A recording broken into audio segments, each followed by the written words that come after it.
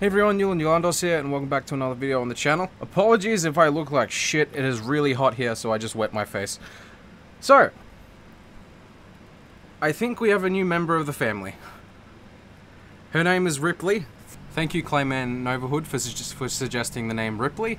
Yeah, the name Ripley suits her because I think she was abandoned in a property that's owned by the government. I think someone just chucked her over the fence, and it was a 40°C day,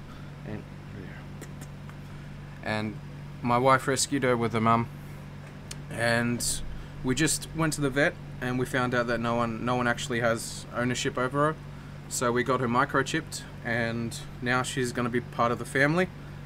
And the name Ripley just suits her because she survived in that horrible heat in Australia. And yes, you're beautiful. She's mesmerizing. So everyone, say hello to a new member of the family, Ripley. You are a survivor. You survived being abandoned, and you are now at home.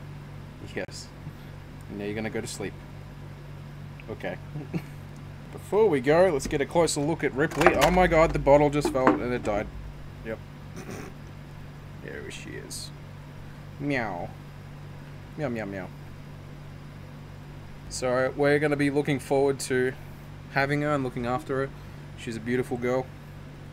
And hopefully she can fight some Xenos along the way. I'll dress the ferrets up as xenomorphs, and I'll dress her up with a Ripley costume, and then they can fight. Alright guys, thanks for watching. Adios.